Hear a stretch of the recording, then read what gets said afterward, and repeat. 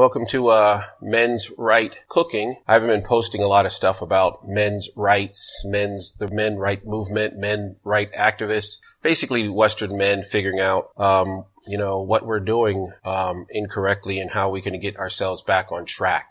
I haven't done that for two reasons, two major reasons. One is YouTube began to attack all channels that call themselves MGTOW, and I'm not personally I'm not MGTOW. I'm not men going their own way. However, the MGTOW movement is the one has taught me a lot of things in my whole life, actually over my entire life, that didn't make sense. And so I just give credit to that kind of community.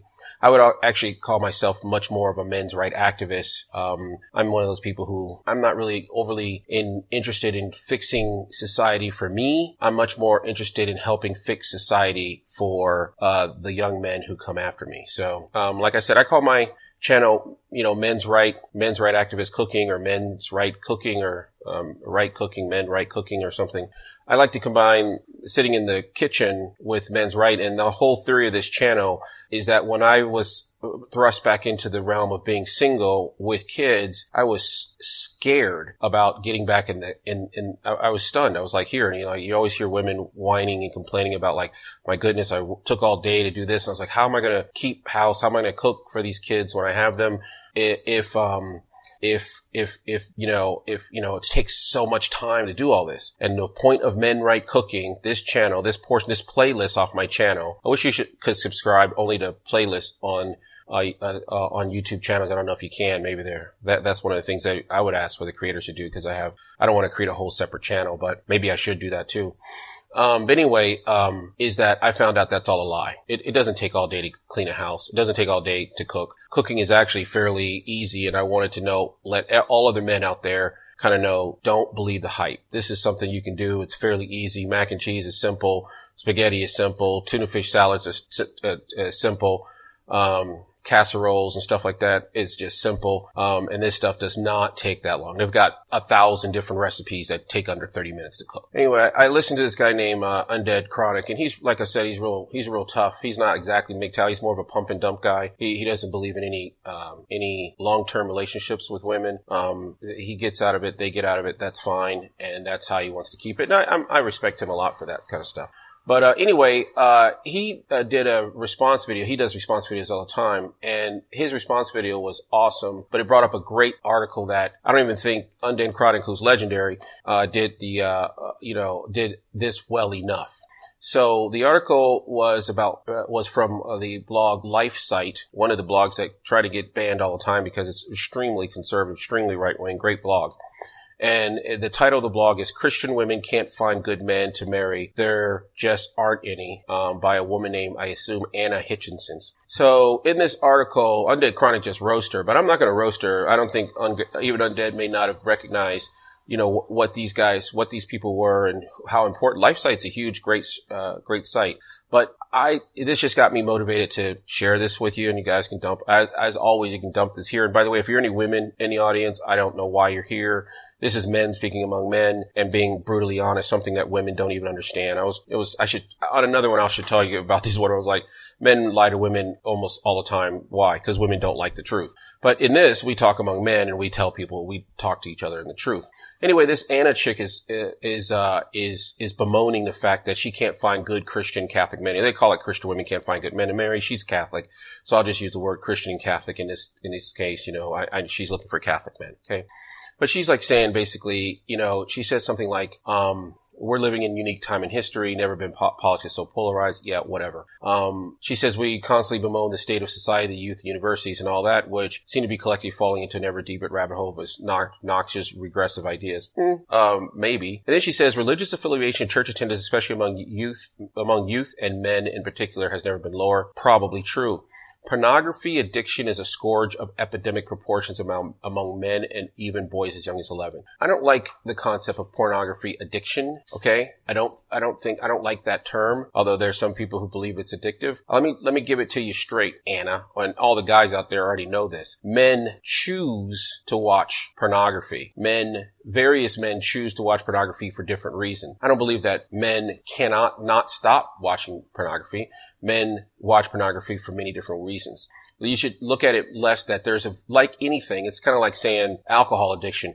Everyone who drinks alcohol is not addicted to alcohol. There's actually a small percentage of people who are addicted to alcohol. The rest are choosing to drink alcohol because they like what it does for them.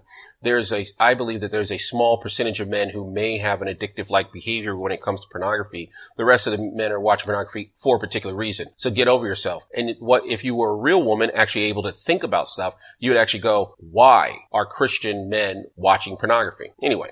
She says, yet one important side effect of all this is how tough it is in a new environment for women, especially Christian women, to find good husbands. No, I like to think a lot of us actually know that a lot of the most conservative Christian women can't find husbands. And it's because Christian women are some of the... I'm going to give you a piece of answer to your little question that you haven't asked. You never really ask why can't they find it. They talk about brick sex and all this stuff, and she talks about all this stuff, but she never talks about why. Like, men are choosing not to marry because men don't have...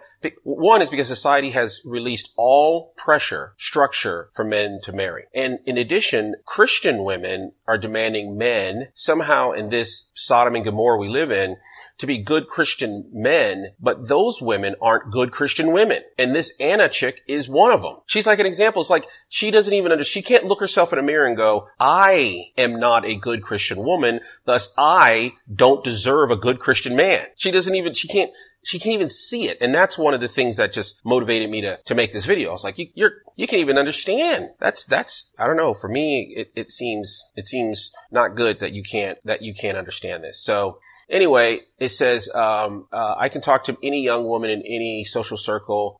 Anyway, she says, yes, for me, I'm a 32-year-old single Catholic. The situation looks bleak. Yeah, it does. And Anna, why would I date a 32-year-old woman over a 22-year-old woman if I was ever thinking about dating seriously? Please tell me why. And then you'll give me whatever reason you'll give me. It'd be female centristic. And tell me from a man's perspective why he would date a 32-year-old woman over a 22-year-old woman if he had the choice. If you have two choices, 22 over and 32, where's the deal?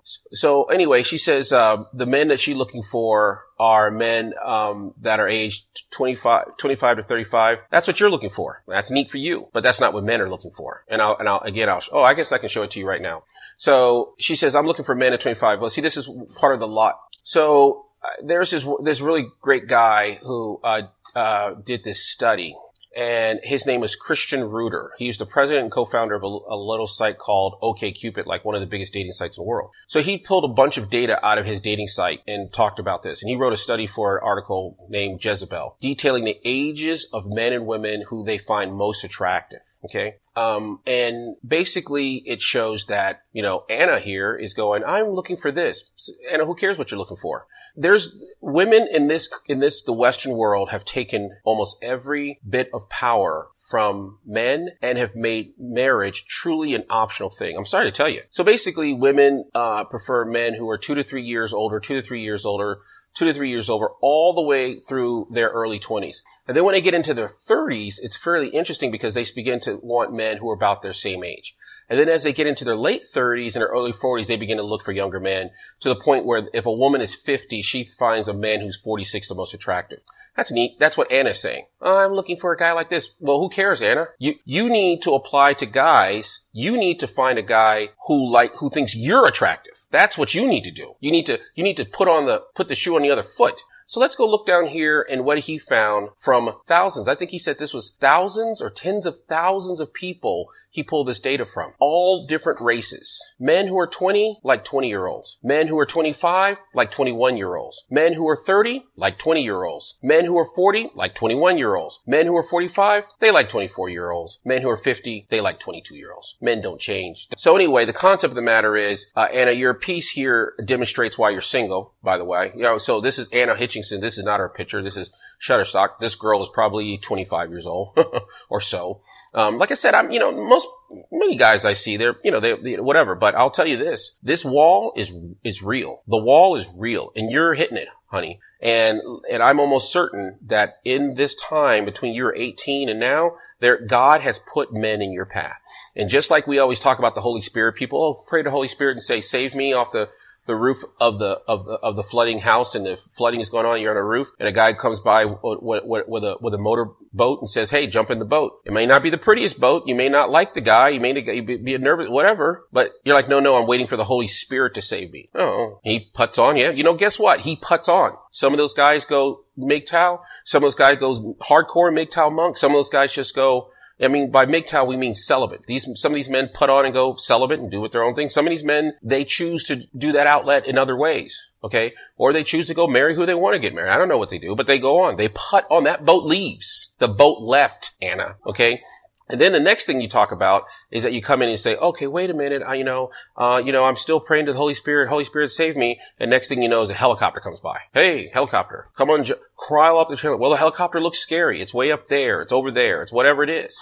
And you know what happens? You say, no, I'm waiting for the Holy Spirit to save me. And then by the time you're dead, by the time you're 32 years old looking around and not married, Anna, you go, Lord, oh Lord, why? You say ignorant things like this. If the Lord willed me to be single, the Lord didn't will you to be single. He sent you a boat and a helicopter. You chose to be single. You chose to reject the men in your path. Some people call it settling. That's an easy word because it puts the thing in your mind. It just jams the thing right there in your mind. It says, this is what, you can do whatever you want. You settle. It's not really, I don't call it settling. I call it, how much is this worth? There's 6 billion or 7 billion people on the earth. That means there's 3.5 billion women or females on the earth. And I don't know what portion of those females are like, baby making years. But I don't know, let's call it, I don't know, if it's 3 billion, let's call it 1 billion. There's 1 billion women you can marry. You're one of them. And you met men previously who were functional men and you rejected them. God did not will you to be single. Your arrogance, your frigidity, your feminism. Most conservative Christian women are feminist in their approach to dating. They're feminist. This all encourage you to be single. You chose to be single. So don't blame God for your choices. You chose it. If you could have married the guy that came along when you're 18 years old, 19 years old, whatever, he may have been in a rough boat and the boat may have been tweaky, a little shaky. I don't care. I don't know what it is, but you could have gotten that boat and got off that roof and you could have 5 kids by the time you're 30. You could be surrounded. One problem, you wouldn't be like looking for a million kids. You'd be like, I got enough kids. 5 kids by the time you're 30. But now you're 32 and looking at God and God's like, don't look at me, brah. Don't look at me. And until you allegedly Christian conservative women can reach down and stop smelling your own farts thinking they smell like roses, a good man, no matter how rickety his boat looks, is really good to find. And let me tell you something very clearly. And this is why I talked about MGTOW. There is an increasing number of men, Christian and not, who are tired of dealing with this current situation between men and women.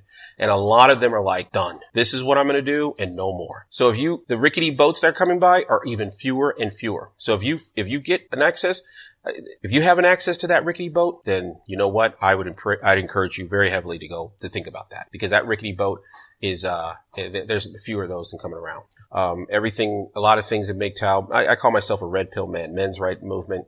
A lot of that stuff helped. And I'm going to tell you something else. As I've said before, the men's right movement helped me. If the men's right movement hadn't been engaged, I'd be getting even more brutally raped. And that's why I have a lot of respect for the men's right movement, for those who engage and want to change the current situation.